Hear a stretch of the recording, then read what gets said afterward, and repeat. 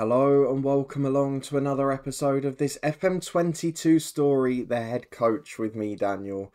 It's part 72 today and we are not back, as you can see, for a transfer special. We're back on the 29th of June, 6 weeks after the season finished. And I think you all know what's going to be incoming over the next 20 minutes or so. We mentioned in the last episode it was a summer of job hunting. Well, the job hunt is coming to you live. If you're looking forward to seeing what's happening, please do chuck a thumbs up on the video. Subscribe down below for daily FM22 content from two long-term stories. We got a big transfer special with Hemel Hempstead tomorrow. It's a blockbuster week of content on the channel. The return of Review the 92 for the FA Cup next week as well. I'm looking forward to it greatly. I hope you are as well. You can find links to all the playlists, the Twitch channel and the football podcast up in the eye above.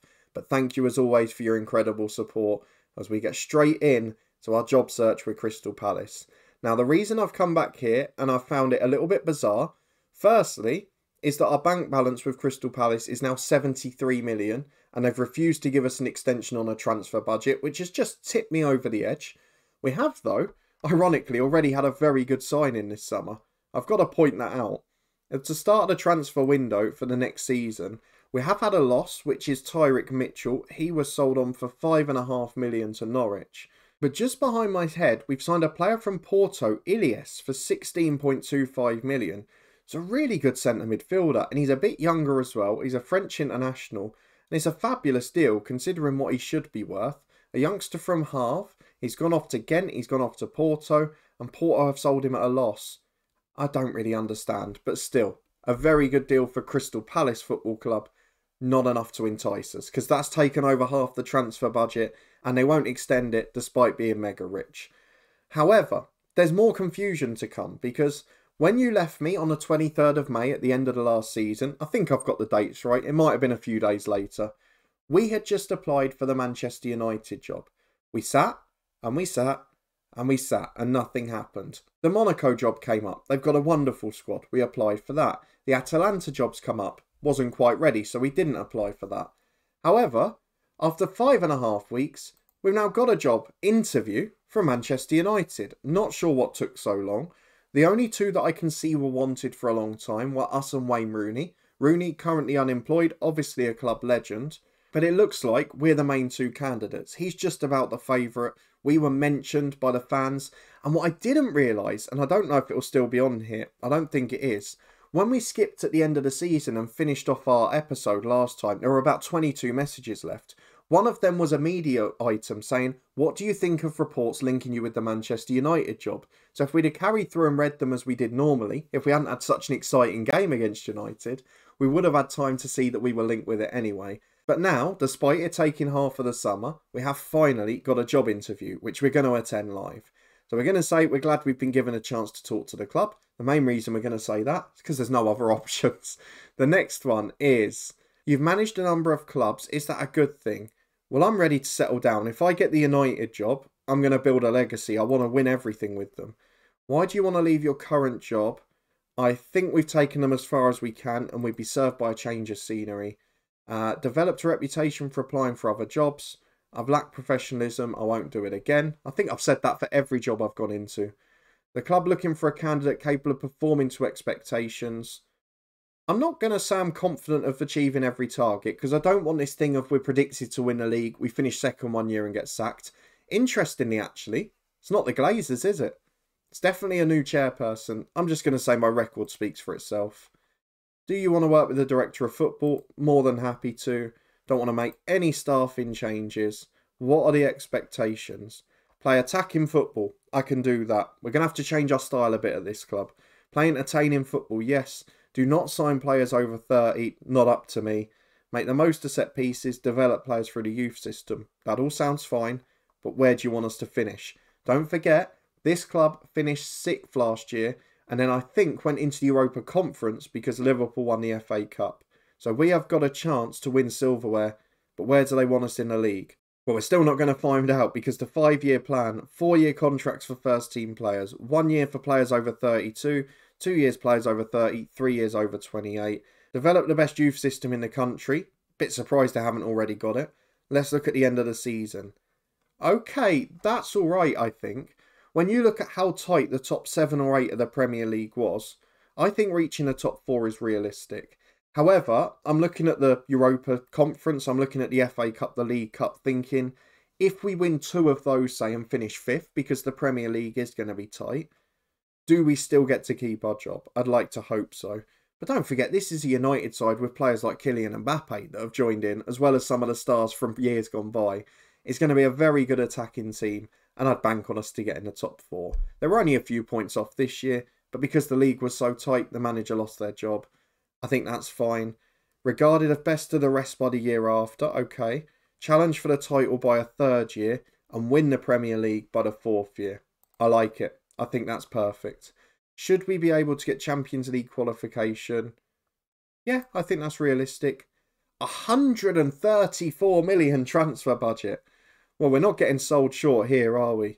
I'm going to say I could do with a slightly smaller sum. I don't need such a big budget, because if that's the thing that gets us it from Wayne Rooney, and we get, say, 100 million instead of 134, I'll take that every day of the week. The wage budget, I'll just agree, because I've no idea what they're paying people. I don't have any further requests.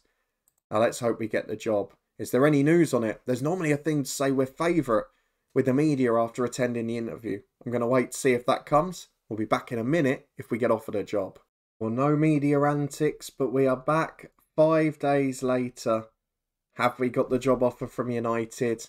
You bet we have. Manchester United approach us. We're not going to worry about Crystal Palace's transfer business. There is some good stuff going on, by the way. But Manchester United have approached us for 105 grand a week. They've reduced the transfer budget slightly, but it's still 121 million.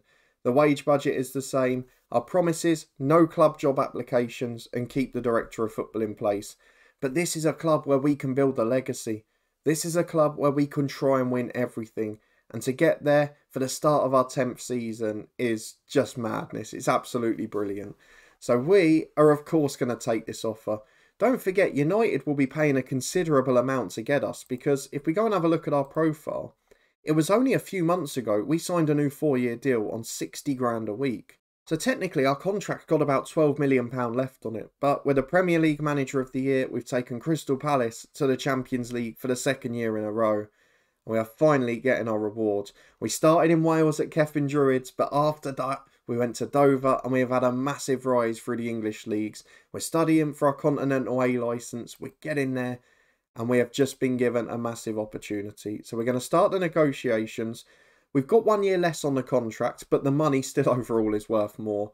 I'm going to try and get up to 120 and be cheeky, because that would be doubling our money. They've offered 115. I mean, we can't turn that down. It's a ridiculous offer. We're set for life, and we're going to one of the biggest clubs in world football. So we're going to finalise the deal.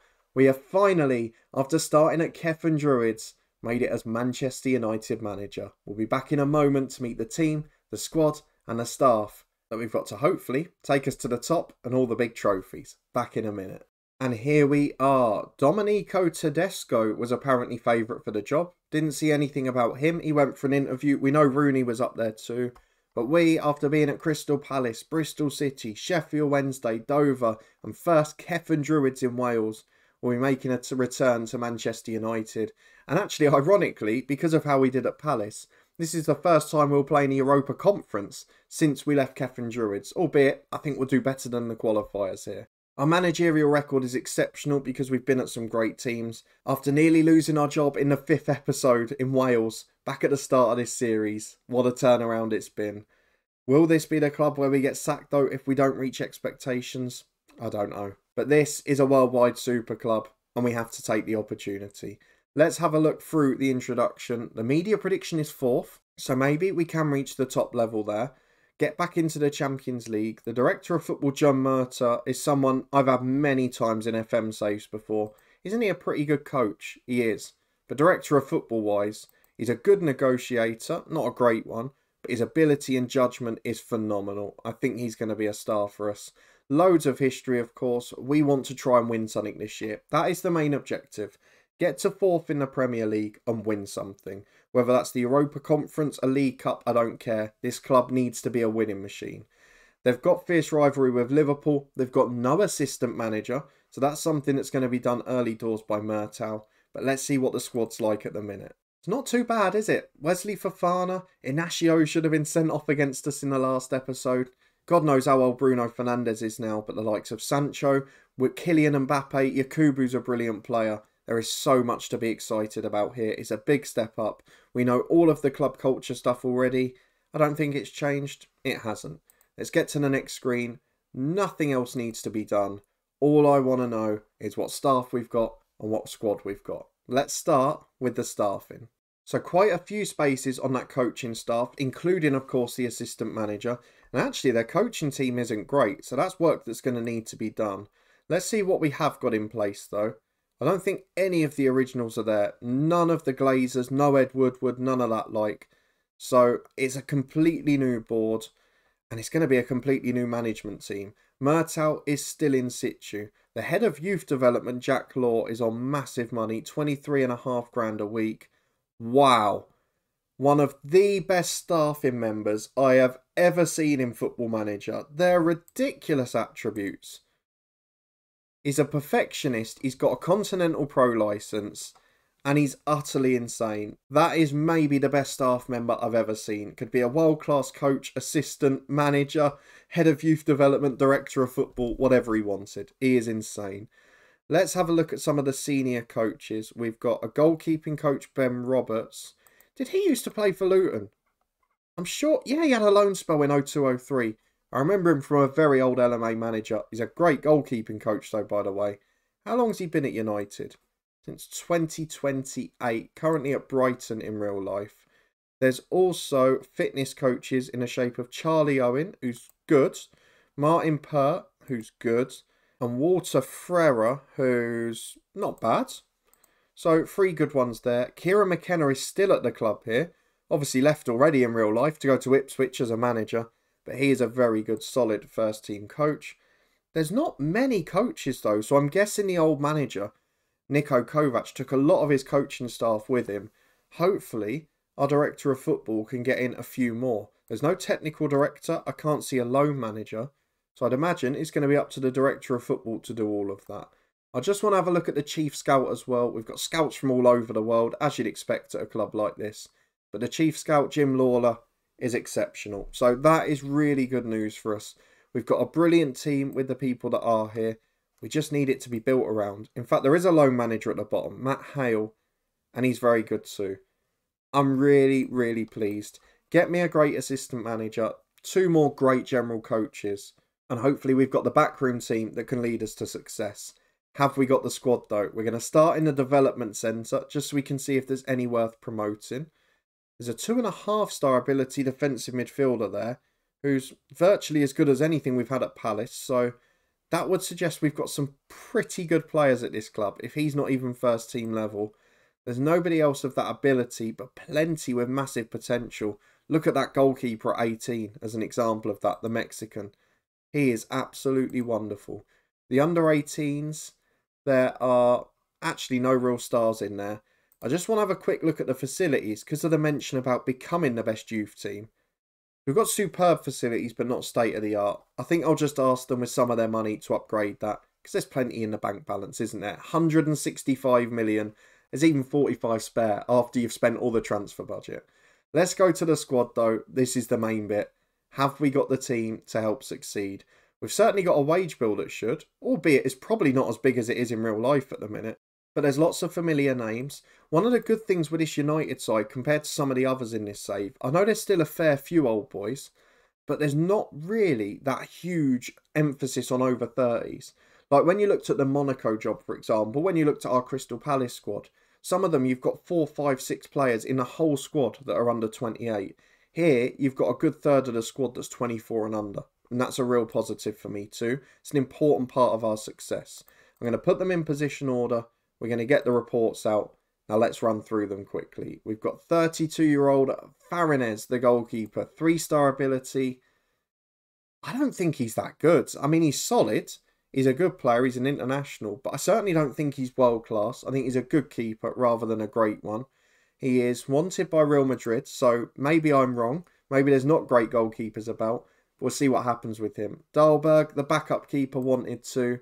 He is 31 years of age, 2.5-star ability and potential. I don't think there's much between them, but neither of them are the goalkeeper that are going to win us everything. That's my opinion. In defence, we've got some absolute superstars. Right back, Cristiano Gaia, just 24 years of age, Italian international. Just unbelievable. What a player. 40 games for Milan, 58 for United. First choice right back sorted. Wesley Fofana, 4-star ability central defender, still only 29. One of the best in the world. Those stats aren't far off Van Dijk at the start. Proper ball playing defender, will allow us to keep possession. Played 150 games for Leicester and for United. He is absolutely incredible. We've got Gonzalo Inacio, 3-star ability centre-half at 28.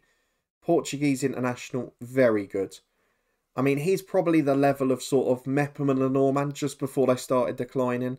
Has played for Liverpool, Bayern and United. There's no doubt he's a very good player. Ben White is now 32, but still a very able deputy. Albeit, he's got 1 year on his contract. He's starting to decline. I wouldn't be shocked if he moved on. Jeremy Frimpong is 29 years of age, a natural right back as well. Probably a backup at this stage. He's not quite as good as Gaia, but a very good squad player. Again, he's going to be the backup right back at United. He's better than Bogle. He's better than Tormaina was. He's better than Shackleton. This is a huge step up in club. I've no idea how they finished below us in the league. Alvaro Fernandez is a left back, 2.5-star ability. I wouldn't be confident if he was my first choice. He's okay, he's a solid backup, he's versatile, but he's not world class. There's a 2-star left back, Alessandro Bordinelli. He looks even worse. He's not great. I would like to have an improvement there. I honestly think he's better despite the worst rating. But he's not the sort of player that we want to be reliant on. The next one is Nicolo Barrea, 33 years of age. Unfortunately has quite a bad injury due to an international break, but is still just incredible. Brilliant mentally. You've seen nothing like it. Of course, won the Euros with Italy in real life, has got over 100 caps, is still a linchpin of the Italy and United team. If he's here, he'll be first choice, regardless of how old he is. Johnny is the next one at 28 years of age, a central midfielder from Roma, Hertha Berlin, Marseille and elsewhere. He's solid, a squad player, wouldn't like him to be my starter. Russell Thompson, 3-star ability, 3-star potential, 23-year-old Scottish winger. Came from Barnsley and Burnley. He's very decent. I'd like him as a backup player, maybe to play in cup games that pace him behind off the bench. Sort of looks a bit like a Theo Walcott type from Arsenal from years gone by. Domenico Silic is 2-star ability, 4-star potential. He'll be down to the under-23 squad. Bruno Fernandes, 35 years of age now, but still 4-star ability. Jeez, he's very good. And the natural fitness and stamina is carrying him too. So we might have to look for the first time at a 4-2-3-1 here, because we've got great wingers.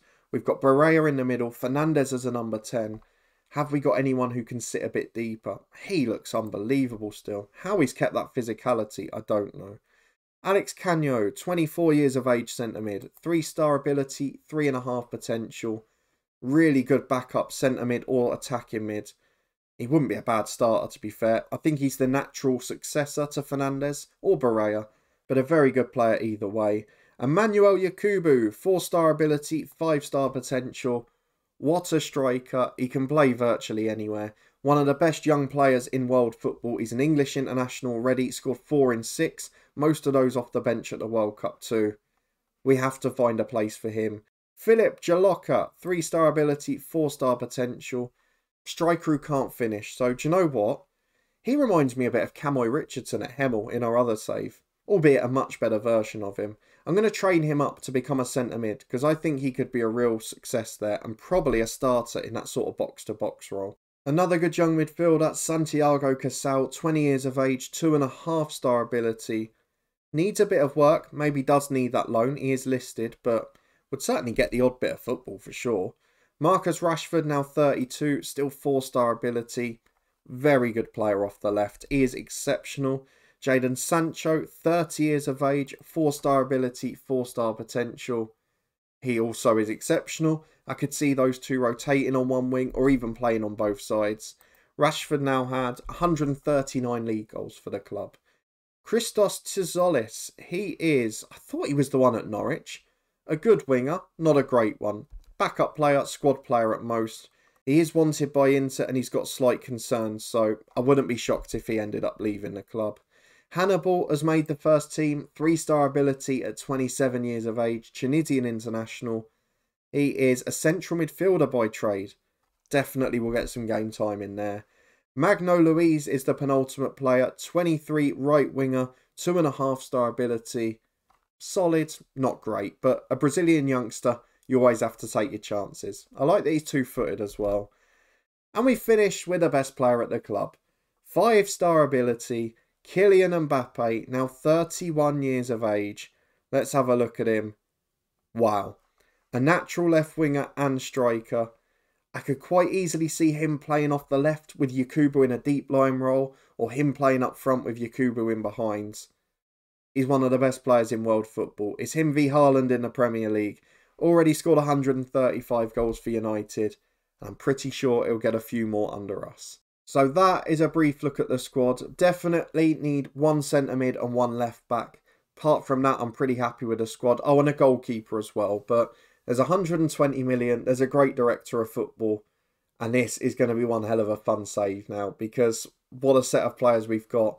Surely we have to reach the top 4. No idea how we took our Palace side above them. Shows how great an achievement it was. Or how bad Kovac was. If you want to stay up to date and find out how we get on, and you did enjoy this introduction to Manchester United, then please do put a thumbs up on the video. Let me know what you think of the squad, what shape we can play. Not enough good defenders to play a back 3 for me, so probably 4-2-3-1, and then maybe we'll readdress when Fernandes retires. What positions do you hope the director of football signs in? If he gets a keeper and a left back, I'll be confident regardless. Maybe just one superstar to replace Barrea and Fernandes, who are both getting on a bit too. But subscribe down below and turn that notification bell on, as we will be back in 2 days' time for Transfer Special and the first game of the Premier League season.